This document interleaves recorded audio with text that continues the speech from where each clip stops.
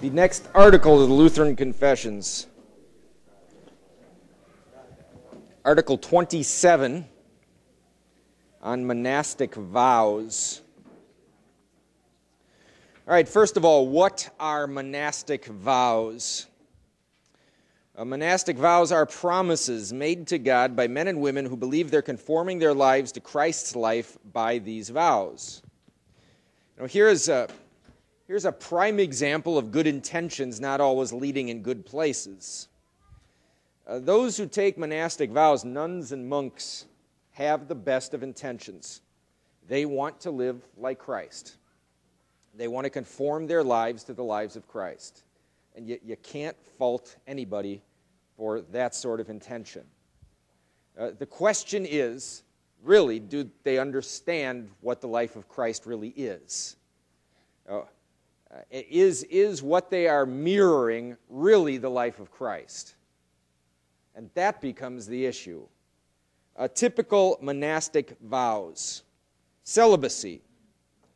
Virtually all monastic vows have vows to celibacy, to remain single and unmarried throughout life. Was that consistent with Jesus? Okay, yes, it was. Is there a difference between Jesus' life of celibacy and a monastic life of celibacy? I think there is. Jesus was not doing this as a higher form of spirituality. Jesus simply chose not to marry, knowing full well the cross he was going to have to bear and the pain he was going to have to endure, and not to drag a wife along into something like that. There's nothing wrong with marrying. It is not a higher form of spirituality to not marry. And it also was never in Christ's life suggested that in order to emulate him, one had to stay single and not married. Never is there a word about this in Scripture. 2, virtually all of the disciples were married.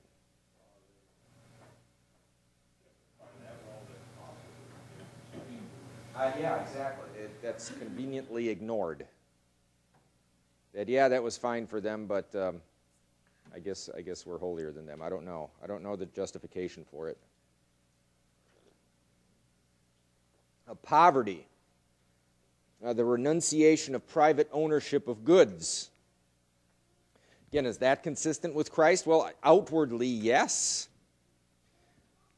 But again, Jesus' poverty was to identify with the common people, not set himself up as like extra poor. It wasn't that he renounced all private property or private ownership.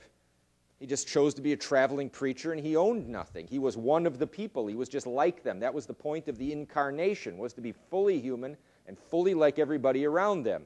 This sort of poverty is to make oneself unlike the rest of the world, to set yourself, again, at a level worse than the humanity around you. Some of the monastic vow poverty is taken to such an extreme that even for food, they have to beg for food. And they literally become beggars in the community, going around with their little bowls looking for things, to people to put things in their bowls. Again, that wasn't Christ's life. Simplicity. Living simply. That's, again, nothing wrong with that per se. Yes, Jesus lived simply. But this is a level of simplicity the world does not practice. 4, stability, to remain a monk or nun until death. These are lifelong vows that a monk or a nun will take. Obedience. Obedience not necessarily to God, but to the abbot or the, whatever you call the nun counterpart of that, to the head of the nunnery or monastery. You swear obedience to them, that you will obey whatever they tell you. Those are pretty much typical of all vows of all monks and all nuns, that there's a common body of vows, and that's all part of it. Non-typical monastic vows, that is, vows that occur sometimes among some orders of monks and nuns, but not others, would be a vow of silence, never to speak.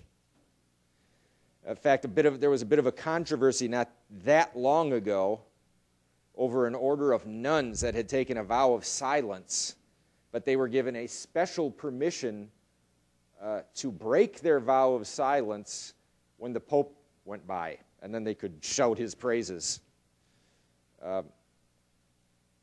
This is seen again as an act of personal self-denial, as an act of devotion.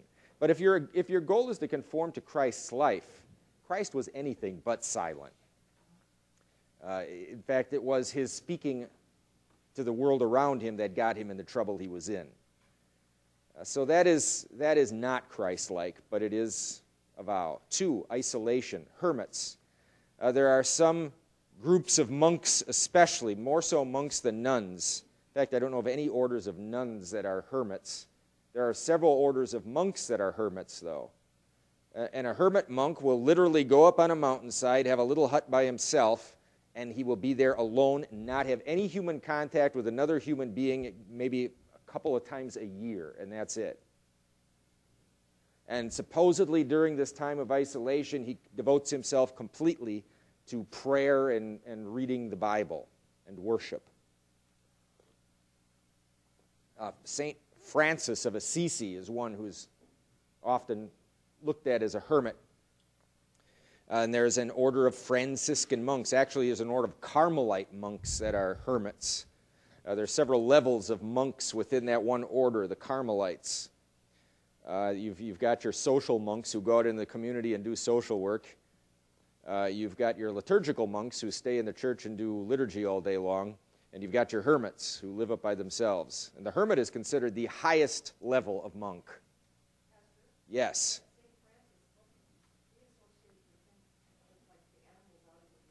Yes, he was. Yeah, you'll often see pictures of St. Francis with his hand kind of up and a bird sitting on his hand. Legend has it that St. Francis of Assisi preached to the animals, that was his calling, to take the gospel to the animals. And supposedly, he heard God speaking to him and saw visions and this sort of thing. He was very mystical in that way. Now, for my money, when I read the description of what St. Francis was like, to me, he sounds like a schizophrenic.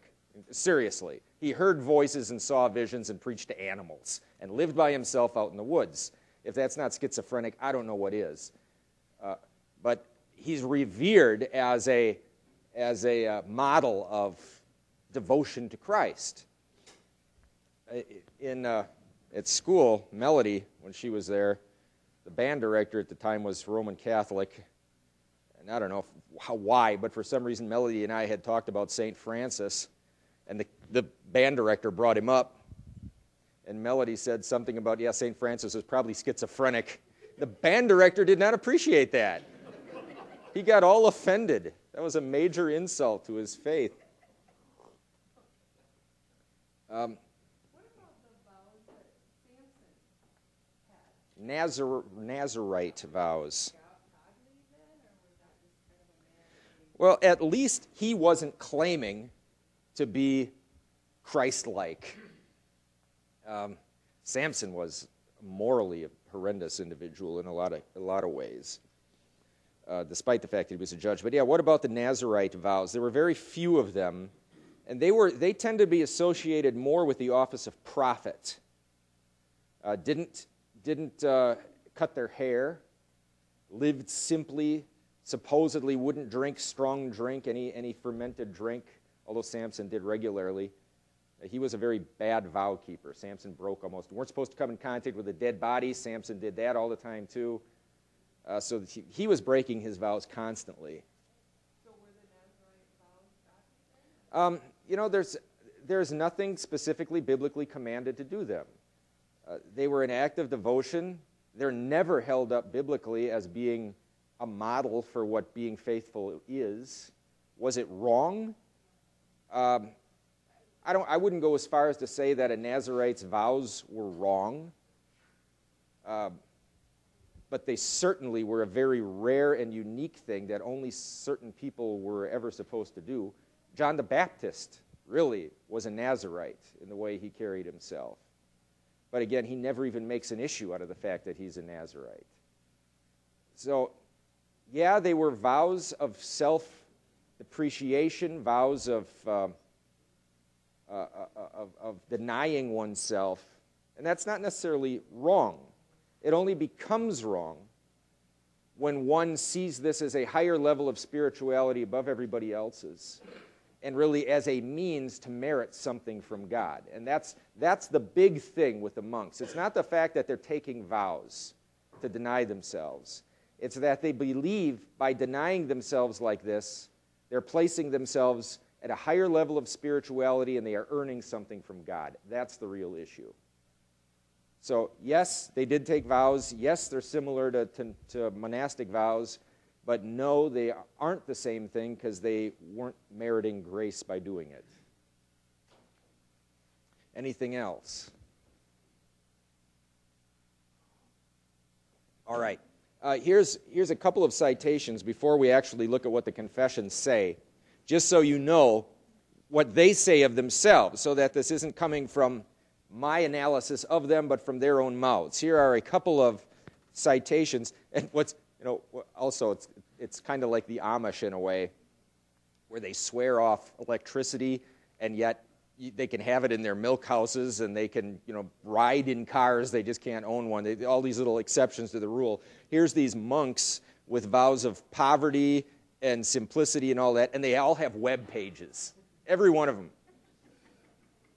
So anyway, here's a web page from Trappist monks. Each of us takes a vow of conversion by which we promise to live the monastic way of life as a means of learning the truth about ourselves. Knowing ourselves as we really are, we become radically dependent on the Lord Jesus, who shows us God's mercy. Confident in God's forgiveness, we experience intimacy with God and are born to a new kind of life. Now, I ask you, is that what God's Word says makes you born into a new kind of life? By isolating yourself and taking these vows of self-deprecation. Is that how Scripture says you know yourself and that you rise to a higher intimacy with God? Nowhere. It's not biblical. It's just not biblical. Orthodox monks. This isn't just a Roman Catholic thing. Greek Orthodox. There's an order of monks known as the monks of St. Columba of Iona. Here is what one monk among them wrote. As I have written before, the monastic life is like a three-legged stool. One of those legs is prayer, the other is divine reading, and the third, and the subject of this essay, is work. Monastic work is very different from the work we might perform in the secular world, as its focus is not on us but on the other. Our work is an expression of our love, not the love of work or the love of money, but the love of the community and of the other.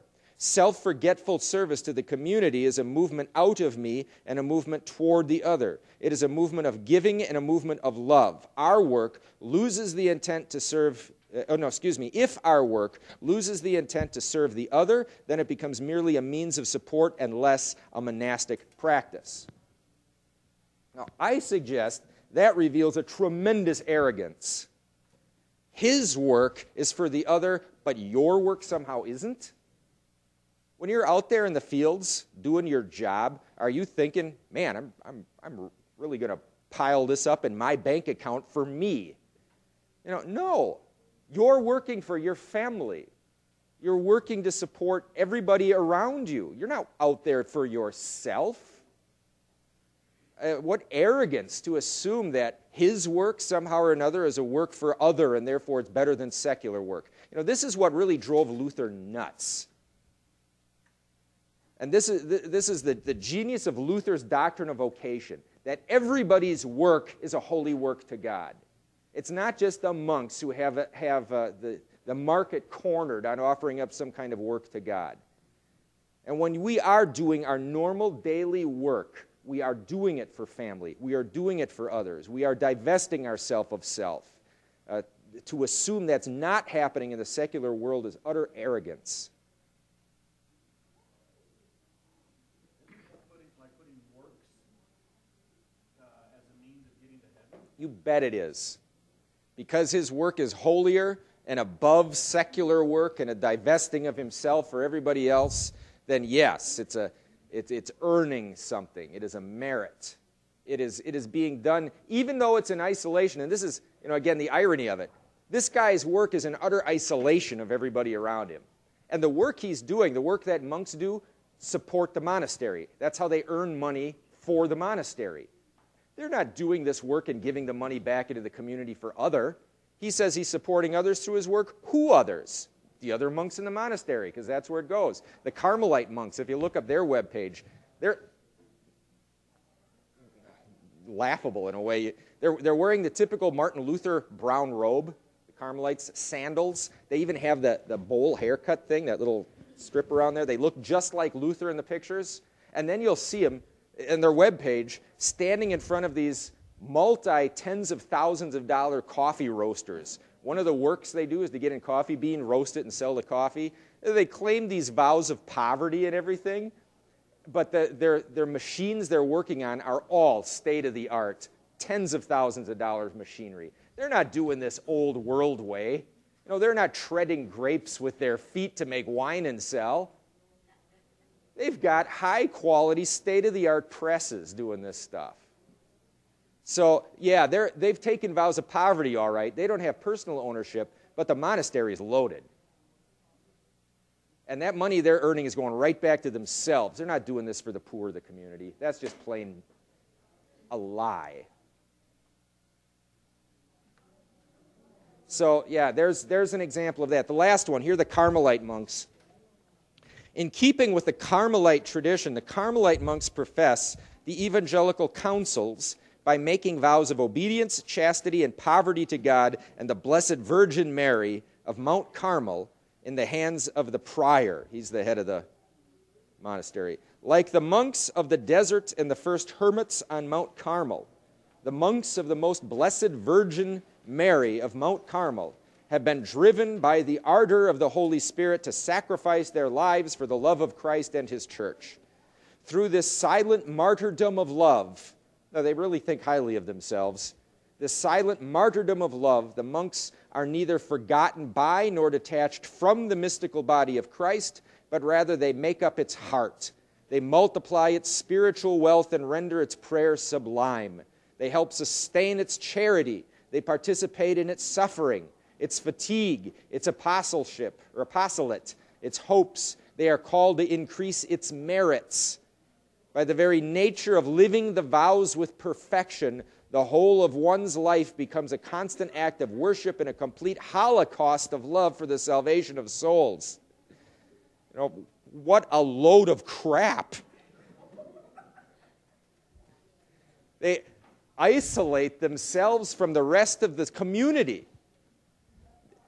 They sit behind multi-thousand-dollar machines making money for their little group and for the Catholic Church. They're not out there serving the community. They are not offering themselves for the poor. They're offering themselves for themselves. And that they're the mystical heart of the church? Yeah. Again, if your life was really Christ-like, you'd be living in the community as one of the community, not isolated on a little hilltop someplace. You'd be helping the poor. You'd be giving everything you had to the poor around you. They're not doing that. Sure it is. You bet it is. Yeah.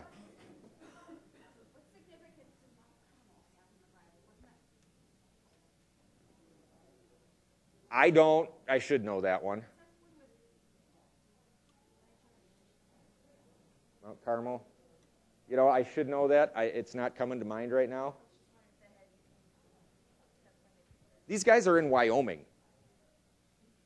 I don't know if there must be a Mount Carmel in Wyoming.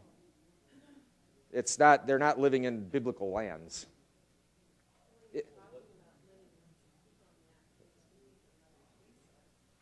Yeah, now, right. There's an example of somebody who's actually at least putting into practice what they're saying. This Mother Teresa, who lived among the poor and actually helped the poor and gave of herself to the poor. Her faith was a shambles, too. After her death, they revealed her diaries, and she questioned whether there even was a God. But she was very active in charity work and giving of herself. That would give some legitimacy to it all, but that is not the way a lot of these guys are. In fact, the Carmelite monks, there's another picture of one sitting in their brown robes and stuff on the back of a horse with a cowboy hat on. But it's a brown cowboy hat that matches the brown robe nicely. So these claims of poverty, poverty, the only thing they don't have are ski boats in the garage. But they are not poor, as long as they stay part of the order. The order is loaded. Now, to the confessions. What did they do with where Jesus said, "Go into all the nations, baptize them"? They're doing none of that. Well, their belief is, and this is typical of the monastic belief from the very beginning of it, the belief is that by isolating yourself, and again, one of them, the second paragraph there mentions this, the end of the last, second paragraph to the end of what we just read here of the Carmelites, they are called to increase its merits. That merits thing means that it is by denying themselves, they are doing a good work of self-sacrifice that goes into the treasury of merits, that big tub of merits in heaven, where once it's heaped up with all these good works, the good works flow out of the tub and get credited to everybody else's account. So their self-denial is actually helping the Christian community because they're doing so much good works. They're doing more than any human being could be expected of, so their extra good works are going on the credits of the other people. That's how they think they're serving humanity. It's that treasury of merits thing. All right, to the box. This first paragraph of the Confessions. In discussing monastic vows, it is necessary to begin by considering what opinions have hitherto been held concerning them. What kind of life as lived in the monasteries, and how many of the daily observances in them were contrary not only to the Word of God, but also to papal canons. In the days of St. Augustine, monastic life was voluntary.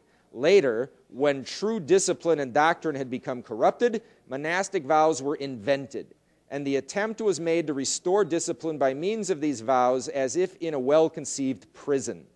In addition to monastic vows, many other requirements were imposed, and such fetters and burdens were laid on many before they had attained an appropriate age. All right, so the first complaints here in the confession are these.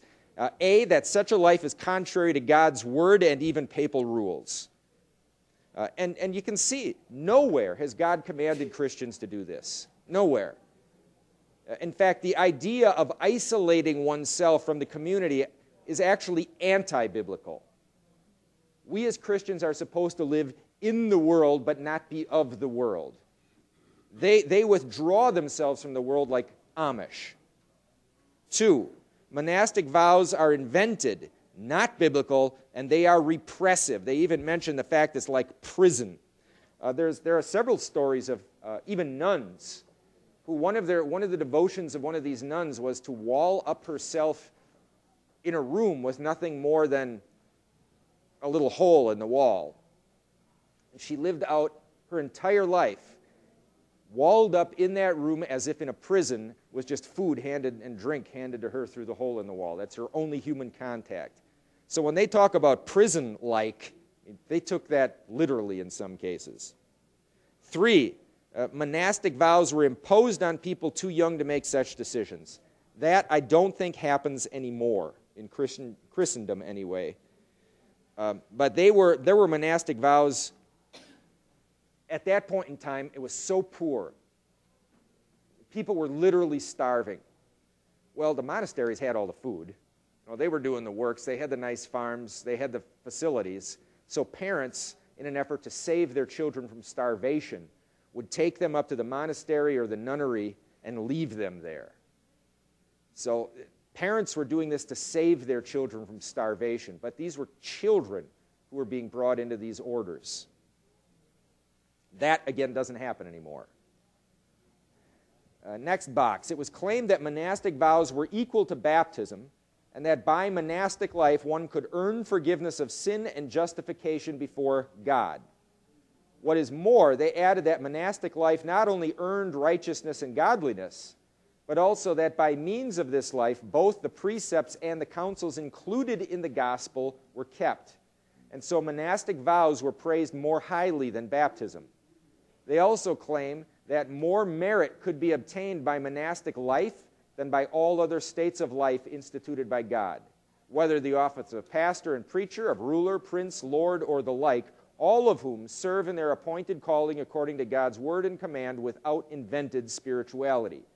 None of these things can be denied, for they are found in their own books. And you saw that in these quotations, especially that one that said that they increased the merits. They still honestly believe that that life merits God's love more than a normal Christian life, than your lives could. That hasn't changed.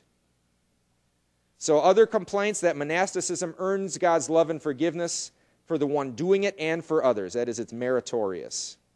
B, that monasticism fulfills the gospel. That's ultimately what's happening here. Christ is being set aside and replaced with human work. And C, that it was a superior service to God than any other vocation. And you definitely can see that in the writings of these monks. They believe their life is superior to your average Christian life. So that hasn't changed. Comments?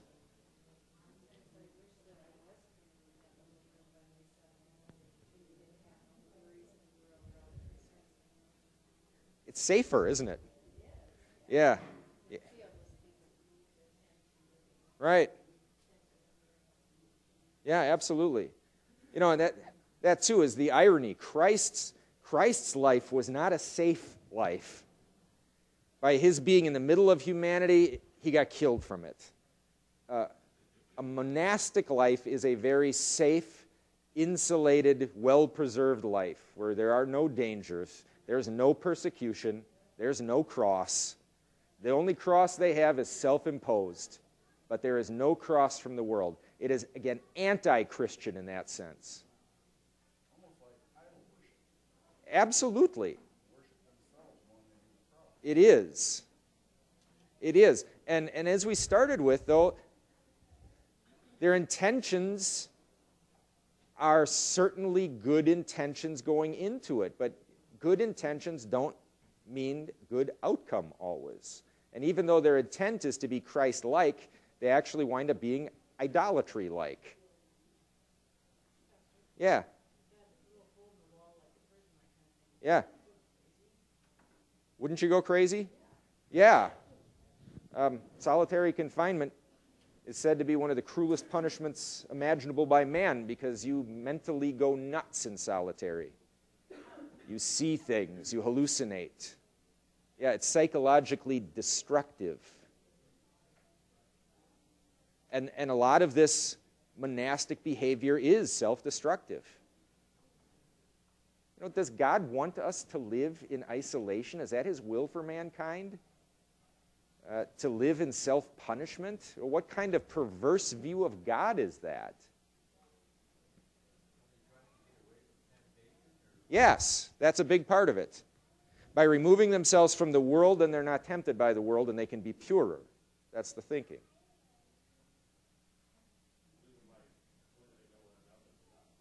When they die, these are lifelong vows. There's never enough. Right. And yeah, that's the nature of human works. When you have a works-based religion, you never do enough, and you're always doing more till your dying breath, and then it's still not enough. So absolutely right. All right, next box. Although God's command concerning marriage frees and releases many from monastic vows, our teachers offer still more reasons why monastic vows are null and void. And before I read on, now, understand the Lutherans, a lot of these Lutherans are ex-monks or priests. All of the Lutheran pastors at this point in history took vows of celibacy. So part of what the confessions do is offer justification for why it's okay for them to break their vows. Because, a holy promise to God you're supposed to keep no matter what. The Lutherans didn't. So this is why they were breaking their vows. So, second sentence. For all such service of God that is chosen and instituted by men to obtain righteousness in God's grace without the command and authority of God is opposed to God and the holy gospel and contrary to God's command. So Christ himself says in Matthew 15, in vain do they worship me, teaching as doctrines the precepts of men. St. Paul also teaches everywhere that one is not to seek for righteousness in the precepts and services invented by men, but that righteousness and godliness in God's sight come from faith and trust when we believe that God receives us into his favor for the sake of Christ, his only Son. It is quite evident that the monks have taught and preached that their invented spiritual life makes satisfaction for sin and obtains God's grace and righteousness. What is this but to diminish the glory and honor of the grace of Christ and deny the righteousness of faith? It follows from this that the customary vows were an improper and false service to God. Therefore, they are not binding. For an ungodly vow made contrary to God's command is null and void. St. Paul says in Galatians 5, you are severed from Christ, you who would be justified by the law. You have fallen away from grace. In the same way, those who would be justified by vows are severed from Christ and have fallen away from God's grace, for they rob Christ, who alone justifies, of his honor and bestows this honor upon their vows and monastic life. So the reason they found for breaking their vows was simply they are not Christian. They are contrary to Christ and the gospel, therefore we can't be bound by them. And really, the main complaint of the confessions is that monastic vows represent a different gospel. They supplant the true gospel of free grace and forgiveness of sins with human works. Matthew 15:9. That was quoted by the confessions. We kind of already read it. But it's a very important verse with this discussion. In vain do they worship me, teaching as doctrines the commandments of men. God has not commanded this kind of spirituality, plain and simple. It is a doctrine invented by men, not of God.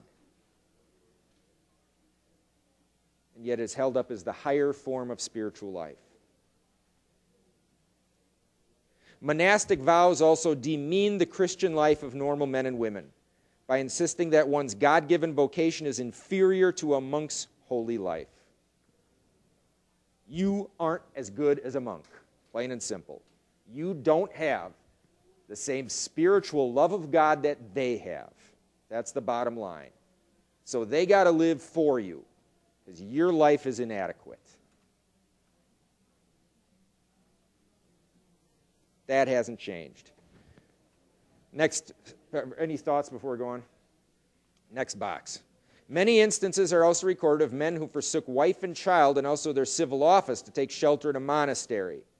This, they said, is fleeing from the world and seeking a life more pleasing to God than any other. They were unable to understand that one is to serve God by observing the commandments God has given and not by keeping the commandments invented by men. That's a good and perfect state of life, which God has commanded to support it, which has God's command to support it. On the other hand, that is a dangerous state of life which does not have God's command behind it. So as with the previous article on foods, the issue underneath the surface here is legalism. People are not content obeying God's rules alone, but feel the need to invent more laws to prove their higher devotion to him. This is the legalism of the Pharisees that Jesus combated. It looks very religious and self-depreciating, but it works against true faith because it stands outside the commands of God. So the last two questions. What, in fact, does constitute an act of faith or service to God? What kind of life pleases God the most? They go together. What constitutes an act of service to God? Coming to church would be one. We have a third commandment. Remember the Sabbath day to keep it holy. Following the commandments. What constitutes service to God? Children, honor your father and your mother. Don't kill, don't commit adultery, don't steal, don't covet. Don't bear false witness. All of that is the service God has given it. And it's not a big, involved, horrible, self-depreciating, got to humiliate yourself kind of service. It is a self-giving service, though. Every one of the commandments. The one monk talked about divesting himself of himself and living for others. That's what the commandments do. They teach us to live for the other. When you're actually face-to-face with the other. It's easy to say, I'm living for the other, when you're isolated away and you're never around any others. It's hard when you're face-to-face with people who can't stand you and you still have to show love. That's a Christian discipline that no monk has ever achieved.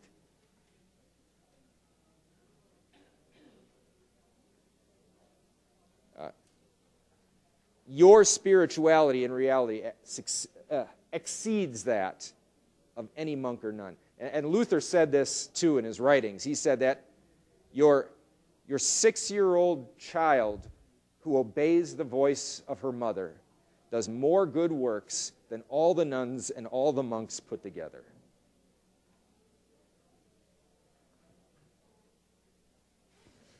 All right.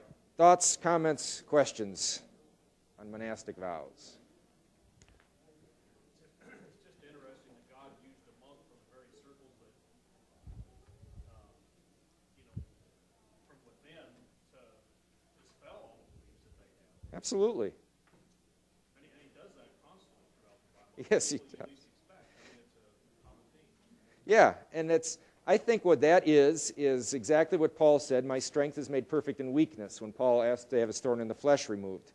God reveals his true nature of mercy and love by choosing instruments who are wholly unworthy and incapable on their own, which is why no pastor should ever get a big head.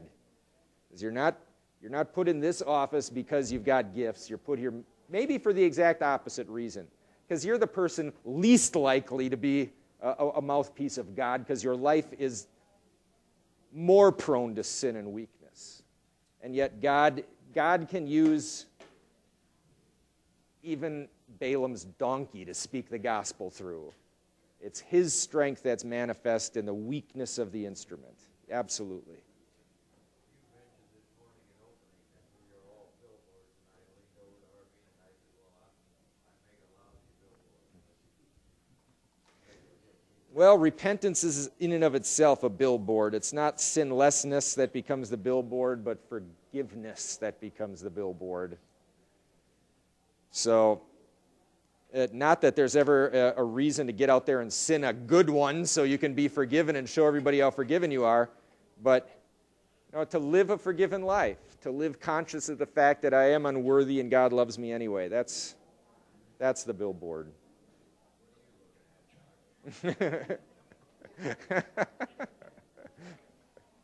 Any other comments or thoughts? All right, let's close there then.